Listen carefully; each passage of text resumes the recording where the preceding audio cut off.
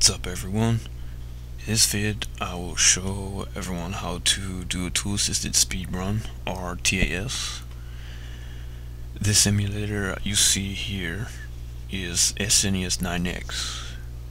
So using this I'll teach how to do a TAS, and this pretty much applies for every emulator. They may have different settings for another emulator, but it's pretty much all in all the same, so yeah. Alright, first off, let's open ROM. We'll just use this one. Alright, first of all, you're going to want to set your hotkeys. So come to config and hotkeys, and come down here. You can see everything that you can set. We're going to set our save states because those are important. Unless you like the default ones, which are usually the shift plus F keys and just simply F keys to load. But I have mine set to my number pad for the ones I use. But you can set to whichever you want. Also, frame advance, you're going to want to set that to, unless you're already happy with the default one. But I have mine set to something that I'm good with, so yeah. Next off, you see this here, and down here you can see an input. To set those, come to emulator, display, and these three are the things that I just talked about. Input display was the thing at the bottom. The frame counter is the thing constantly going right here, and the lag counter is down there. Those are usually really helpful when making a TAS. Okay, now let me get to a stage. Alright, I'll let this intro go by.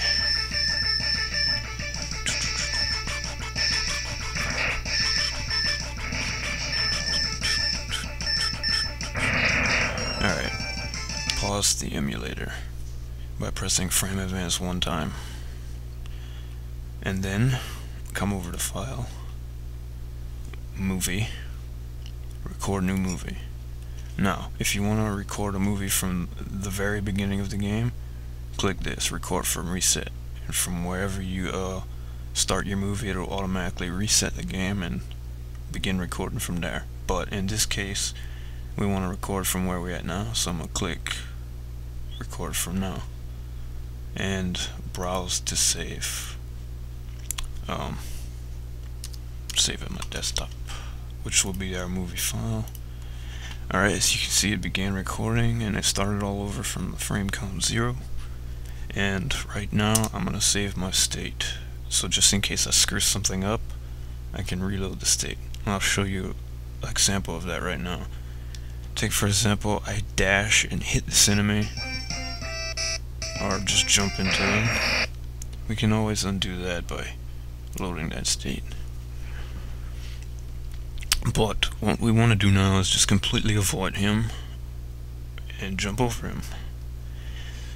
So to use frame advance, what you have to do is you have to hold the button down, and then while holding the button down, hit frame advance for as many frames as you need it to be. So in this case we're gonna dash and jump over him. So we hit dash for a couple of frames and then jump until we're over him and on the ground. And since this is we're gonna want optimal speed from this, right when we hit the ground we're gonna want to dash. So as soon as we gain control of X, as you can see here, he starts moving. You're gonna want to make sure you do that at the optimal time though, but I'm just doing this as an example. So we got control of X. Now I'm gonna hold the dash button and hit frame advance, and now I want to jump over him, so now I'm gonna keep on holding dash and jump over him. Now we're dash jumping. There we go, cleared him. So now we're gonna make sure we want to dash right when we land. So we can't see X right now, so we have to do a little bit of testing. So right here, let's see, dash, and nope, he hit the ground. Okay, one more frame, then dash. Nope. 2 more frames, then dash. There we go. Now he's dashing. And we're gonna save, just in case we mess up. Alright, gonna keep going. I think every 2 frames, once it stops dashing, you can start dashing again. So 1, 2, start dashing again. There we go. You can also dash jump, make good time. Oh, we messed up the jump. Oops, messed that up too. Oh, messed that up. There we go.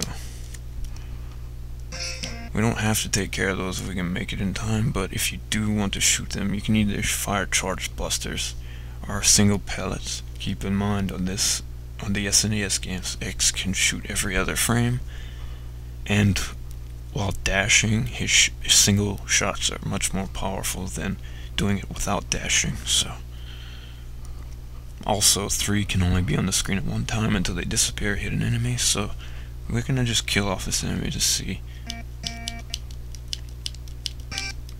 Okay, shot, then skipped, then shot, then skipped, then shot. That's how we shoot every other frame. Didn't kill him, but it doesn't matter. We didn't need him to die, since we could make it in time. But we're gonna want to land.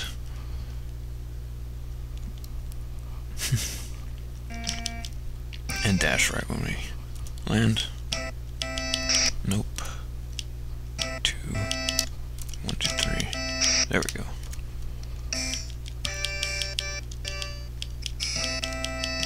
Oh no, there's enemies there. Well, you can either bypass them or get them out of the way.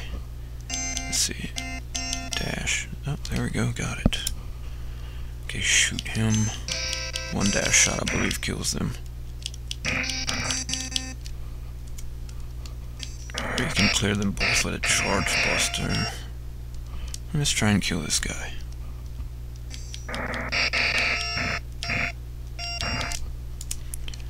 One, 2, 3.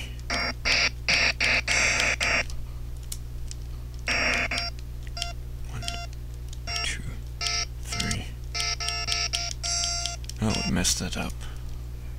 So we're gonna have to go back over here at our other state. And shoot.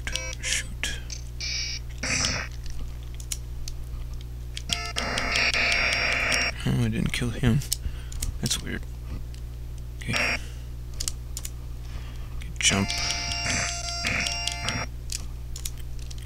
Shoot.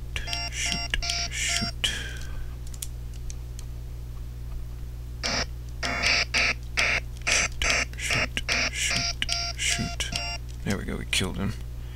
The closer you get, of course, you can shoot more consistently that way. Because shots usually disappear right when they hit the enemy and stuff. But yeah, you get the idea. I'm going to stop it right here and go to File, Movie, Stop Movie, and File, Movie, Play Movie, choose our movie, and hit OK. Also, if you want to record an AVI, you come over to File, Audio Video Recording, start AVI recording, save, choose your name, and then save it, and of course choose your codec, but I'm not going to do that right now. Alright, I'm going to just let this play, so unpause it to see what we did. There you go. That's pretty much it, and good luck doing this.